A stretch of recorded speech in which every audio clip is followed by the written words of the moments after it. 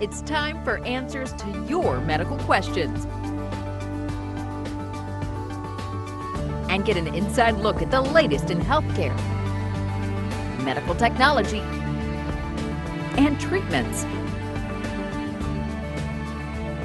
This is Rex on Call. I am totally without pain. No pain at all. None. Life without pain. Today we'll hear how knee, hip, and joint replacements are helping many live pain-free. Good afternoon and welcome to Rex on Call live here on WRAL. I'm Kim Dean Holderness for Rex Healthcare. Joint discomfort is one of the most common physical complaints. Are you, like many, suffering from pain in knees, hips, or other joints, making even daily simple activities a challenge? Well, we're answering questions on joint health and joint replacements today.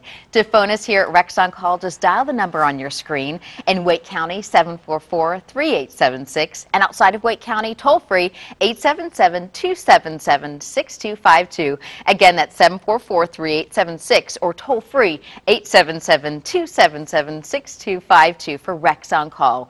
If you're watching us live from your desk at work, well, we're streaming live at Rex on Call on WRAL. You can email us your questions. Just go to WRAL.com and search Rex on Call, or send us a tweet. We're at Rex on Call. We'll be answering your questions live here, and they're going to be answered by a Rex healthcare expert that may be answered live on our program. Well, that expert today answering your questions on joint replacements is orthopedic surgeon Dr. Bradley Vaughn. He's a board-certified surgeon with years of experience in total joint replacement. Now, while you're calling in with those questions, we want to introduce you to one of Dr. Vaughn's patients. Edward Henderson has been living with pain in his left knee. He had been living with pain for about a decade, and it got to the point that even walking became a chore. After careful consideration, he had a total knee replacement. The results? Just watch. Edward Henderson lives without pain. I am totally without pain. No pain at all. None. That's not something the 66-year-old could have said last year. A decade ago, he was diagnosed with some torn cartilage in his knee. His left knee was becoming sore and stiff, and that's bad news for a school teacher. I was starting to have problems staying on my feet all day. All of the classes, all of the activities. At age 65, his best option was a total knee replacement with orthopedic surgeon Dr. Bradley Vaughn. Dr. Vaughn says he's witnessed a boom in knee and hip replacement patients in their 50s and 60s, just like Edward Henderson. They know that the procedures work. They believe in technology. America really believes that technology is going to get them out of certain problems. And this is a group that's very well informed, and so they are unlikely to sort of stay with a chronic debilitating disease that they know can be corrected. According to Dr. Vaughn, the way surgeons are putting in knees and hips has changed in the last 10 years. A surgeon has options on exactly how a joint will go in. It depends on the patient, it depends on the surgeon's comfort level with certain approaches, and basically it's very specific to the patient. So while a total hip or a total knee is very similar, there's a lot of variables that are encountered. Patient brings the most variables to the table. Dr. Vaughn creates more muscle-sparing incisions, which helps patients get back on their feet sooner. For example, here at Rex, all of our patients, our standard approach to the care is mobilize them the day of surgery. It's not uncommon for younger people to leave the hospital in 2 days. Dr. Vaughn will not tell you it's easy. In fact, he says it's hard work. He recommends a physical therapy plan before and after the surgery. But it's worth it. Just ask Edward Henderson. Is he glad he had knee replacement? Yes, I am. And I can say that wholeheartedly. Joining us now is orthopedic surgeon Dr. Bradley Vaughn, and we have already been getting questions on Facebook, Twitter, and email, so we're going to get started with those questions right away. This one from Kayla on Facebook. How many weeks or months does it take to get over, or I guess to recover from a total knee replacement? Well, thanks, Kim, for having me here. Total knee replacement, typically you're going to be in physical therapy for around 6 to 8 weeks. That's basically 3 times a week in an outpatient setting. They're trying to get the flexion of the knee and the muscle strength again. Across the country, there have been studies about when do people return to average activities, all ages, all sexes, all comers in essence, and it's usually around 3 months back to activity, where that activity is golf, back to the gym, back to mall walking, whatever their avocation is. But back to work if you're sitting in an office setting? Office desks, depending on the age of the patient, oftentimes in 2 to 3 weeks. Oh, wow. On their feet at all times, sometimes can be up to 3 months, depending on if they're lifting. Okay, and this question came over email from Kathleen in Pinehurst. She had a compound fracture in her ankle from an auto accident, and she's having some limited mobility, some arthritis. It's become very painful, obviously. Now, what about total ankle replacement? Well, total ankle replacement is done far less commonly than knee or hip replacement, but when it's indicated, it can provide a successful result. The difference between the ankle and the hip and the knee are more ankle fusions are done. So in the case of trauma, where there's been perhaps some bone loss, it's totally dependent on how much bone is there, and that has to be carefully assessed by the surgeon to see if they're a candidate for an ankle replacement versus a fusion. Okay, so it's a possibility. Now, after hip replacement, this question also came in online. With a titanium ball, can a patient have an MRI? Yes. Okay, can a patient have electromagnetic field therapy with back pain? Yes. Okay, and after hip replacement, will the patient have to use antibiotics prior to future procedures like dental exams? The dental prophylaxis, that's taking antibiotics before they go to the dentist, is back in effect, and that's basically lifetime now. So usually the dentist or else your treating physician will give you those antibiotics with a simple phone call. Okay, this question from Kathleen that was emailed to us. Is there any exercise that may help ease or prevent knee pain while and after walking? Well, the number one exercise is walking. That should be done. The exercises that help the knee are quadriceps exercise. The quadriceps, the large muscle on the front of the thigh, and those are basically extending the knee or performing straight leg exercises with some resistance. Anything to bulk the muscle of the thigh up. And when they're walking, it's much easier for that sore knee to walk on a flat surface than a hilly or on an uneven surface. Okay, so this question from Sue that was emailed, she has a lot of health issues, including the fact that she needs to lose weight. She's about 260 pounds, and she needs a knee replacement. Should she be losing the weight before the surgery, or should she count on losing the weight after surgery? Well, that's a great question because weight is critical in knee disease in the United States. She should try to lose weight beforehand, and in those patients that have lost weight before they've had their knee surgery, they're the same patients that lose weight afterwards. So, but she should definitely try to do that before she gets surgery. Absolutely. Okay. This question also emailed to us from PJ in Raleigh. If I have a knee replaced in one leg, will the post-surgical leg be the same length as the other?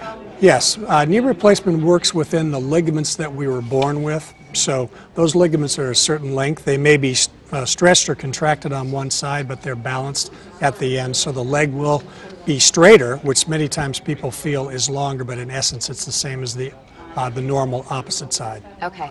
And are there exercises that, we met Mr. Henderson in our piece that had postponed surgery and he'd done some exercises. Is there a way to use physical therapy to delay the need for surgery? Well, physical therapy always is helpful. Now, physical therapists will tell you the proper exercises, how to do it for your age and your activity level. Cycling is great. Again, bench exercises to build muscle.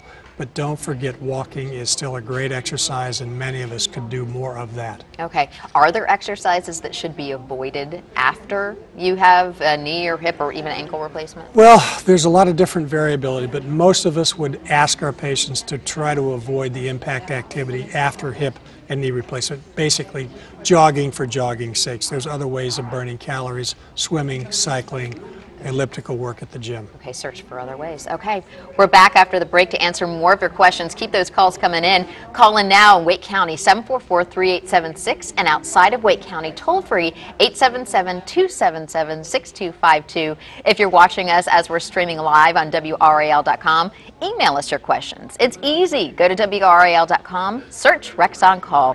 And if you find us on Twitter, you can send us a message there. We're at Rex on Call. And later, there's a special class at Rex that's aiming to prepare patients before a joint replacement surgery. Coming up, we'll tell you how this class is alleviating pre-surgery stress for patients.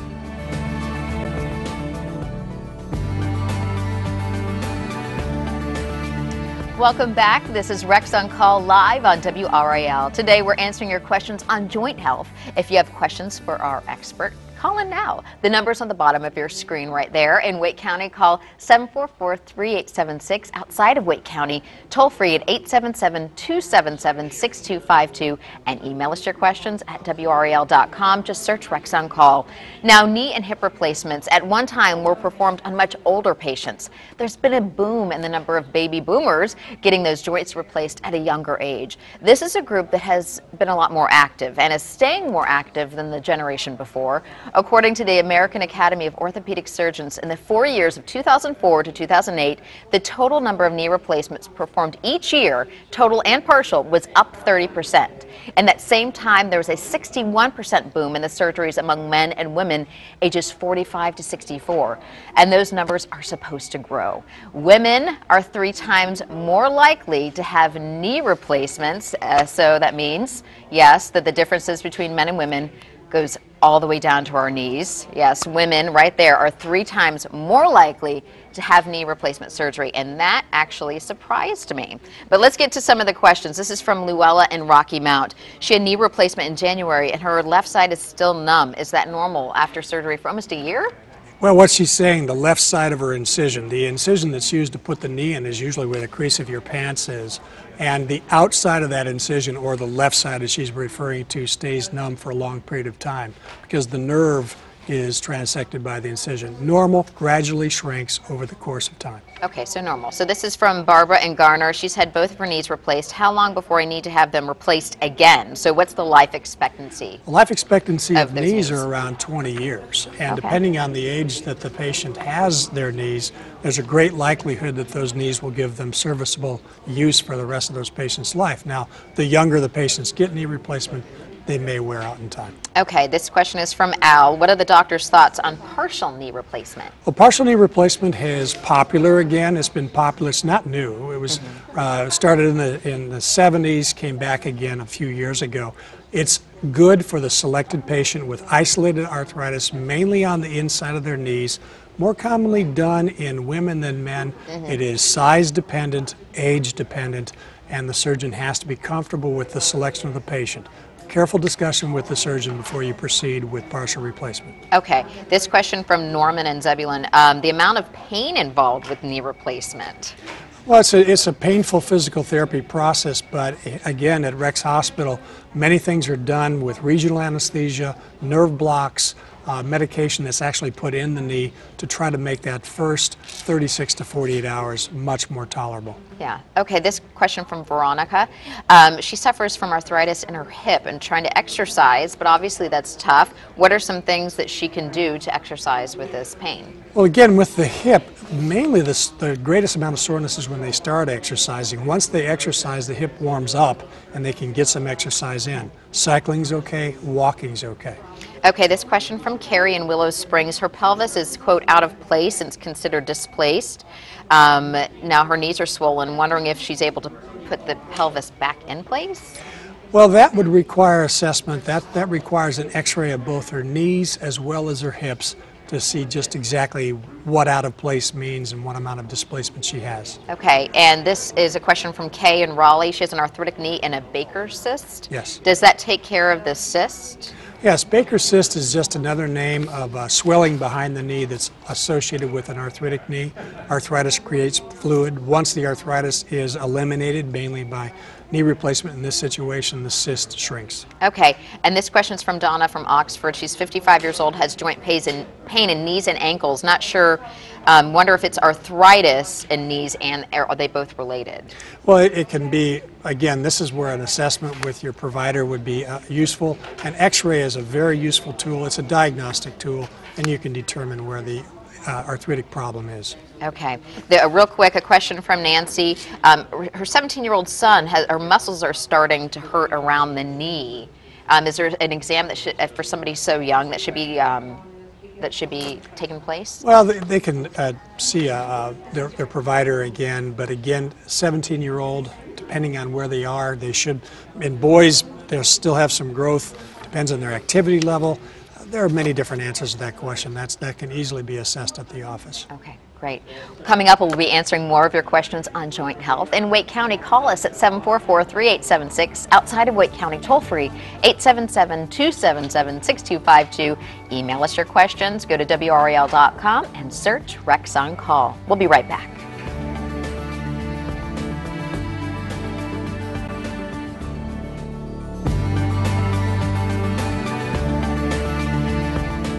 Welcome back to Rex on Call, live here from the WRAL studios. We're taking questions about joint health this afternoon. To reach us, call 744-3876 in Wake County. Outside of Wake County, call toll-free, 877-277-6252. To email us your questions, go to WRAL.com, search Rex on Call. Once you and your doctor have decided that joint replacement is the right decision for you, there's a class at Rex that will answer all those pre-surgery questions. Now, it aims to make the process as stress-free as possible. And the folks at Rex Hospital have developed a class to advise those joint replacement patients on everything from where to park on the day of the surgery to the typical type of rehabilitation exercises to expect after the surgery. Patients we spoke to said that class was really great in preparing them for what to expect, including the fact that you're going to make them stand up right after that same day after surgery, right? That's correct. Okay, a lot of people were shocked to hear that, but they learned that in the class. 75% of the patients at Rex are on their feet the day of surgery. That's amazing. Okay, well, let's get to these questions. We got a stack of them. Cindy from Wake Forest, partial knee replacement in this April, and it still hurts and swollen. What should she do to strengthen her knee? Well, the main exercise there is, again, the quadriceps strength. The swelling comes from weakness of that muscle. That muscle's been weak for years before the surgery, so redouble the efforts of strengthening the muscle. Regular follow-up with the physician to make sure the x-rays are looking fine. Okay, this is Kelly from Wendell. How long is recovery for bilateral total hip replacements for somebody who's under 40? Well, under 40 is key. The younger the age, the faster the recovery. Recovery, if they're both done at the same sitting, should be around 6 weeks. That's an operation that's not done terribly frequently. They're usually staged. But 6 weeks is the recovery following hip replacement. Okay, Constance from Rayford, osteoarthritis in back and knees, suggestions for exercise and weight control at this age. Well, when the arthritis is in both, again, we go back to our regular walking program, flat surfaces, but we have neglected to talk about aquatherapy. There's many things that patients can do in the water. Water allays a lot of this force. They can easily exercise in it, and would strongly encourage them to look into programs like that. Okay, this is from Virginia and Sanford, both knees with scar tissue. Why does scar tissue not go away? Well, scar tissue, we all heal with scar tissue. Some of us heal with more. That's the biggest reason for physical therapy following knee replacement, is getting the motion before that scar tissue would get too thick or too organized. But we all have to remember, everyone heals with scar tissue. Some of us heal with more. Okay. This is from Darlene in Raleigh. Should both knees be done at the same time? What are the advantages and disadvantages of doing that? Both knees done at the same time is directly related to the patient. So that's going to be how healthy is that patient, what is that patient's BMI, that's their body weight referable to their height. Again, is there any history of cardiac conditions? That's one that the surgeon and the patient has to carefully select. Okay, and this is from Annette in Raleigh. If you're having problems with knees and therapy and other things aren't working, at that point, would you recommend replacement? Well, again, the correct assessments, you have to have x-ray evidence, clinical and radiographic evidence that arthritis is that problem before you do. But you know, one of the ways you make a decision to proceed is when therapy and non-operative interventions are failing. Okay, this is from Patricia. She fell in late April and injured her shoulder, had reverse replacement, still having shoulder problems even with physical therapy. What's the next step for her? Well, a reverse total shoulder replacement is done for those individuals that may have a deficient rotator cuff. That's a cuff of muscle that allows you to move your shoulder. It's a big operation, it's a difficult operation, and it's also one that requires a lot of physical therapy. We talk about total knee replacement, shoulder surgery, same way. So again, have to go back, stay with the therapist, stay with the exercises. Okay, this is from John in Sanford. Had knee replacement, and when the knee is flexed then extended, he feels a clicking in the same thing with like an electrical shock. Is that normal? Well, the electrical shock is not normal, but the clicking, remember that the knee is made up of metal and plastic, and this is how almost 100% of the total knees are in the United States. So some noise will occur. Usually the stronger our quadriceps muscle get, again, front of the thigh muscle, the less the noise it feels. The shock is a little different. I think he's talking about the way the numbness is So on he the needs to get that outside. checked out. Yes. So Ruth in Raleigh, she had her knee replaced 6 or 7 years ago, and her leg swells during the day, and the swelling goes down at night. Is it normal? I would ask Ruth how often she is walking. Is she sitting a lot during the course of the day? If she sits, the leg will swell. Regular walking is great at alleviating swelling in the legs. Okay, great. Now, we're going to be right back with another round of questions. To reach us here at Rex on Call, 744-3876 in Wake County. Outside of Wake County, call toll-free 877-277-6252. Email us your questions. Go to WRAL, search Rex on Call. We'll have another round of questions for orthopedic surgeon Dr. Bradley Vaughn coming up.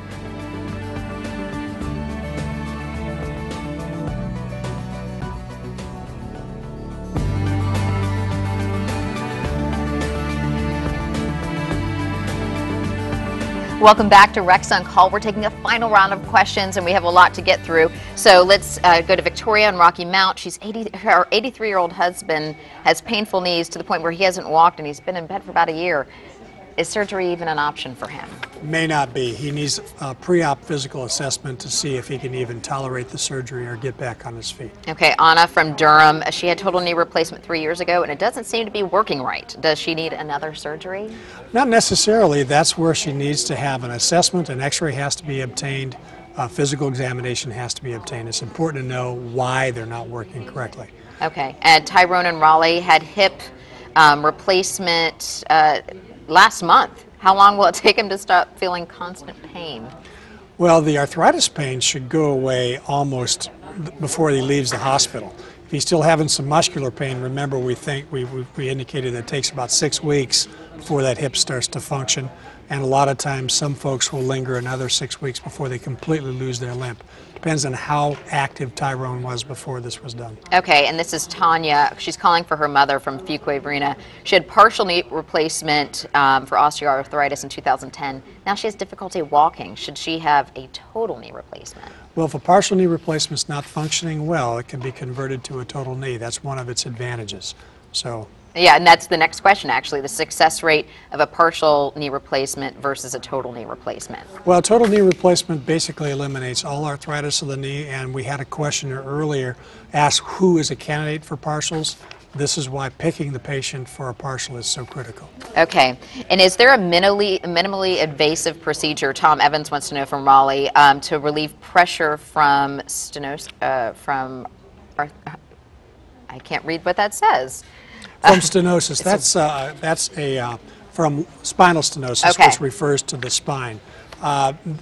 Typically, those procedures are not minimally invasive, but I'd have to refer him to our spine surgeons. Okay, thank you so much for Thank answering you. all of these questions. And as always, you out there, consult your physician about any health concerns.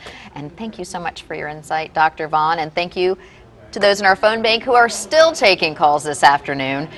Join us next time, December 19th. We're going to be talking about stroke prevention here at Rex on Call. You can email us your questions ahead of time at WRAL.com. Search Rex on Call. So join us then. We'll be talking about those signs and symptoms that you should be looking out for. Email us ahead of time. Thank you so much for joining us here at Rex on Call. We'll see you next time.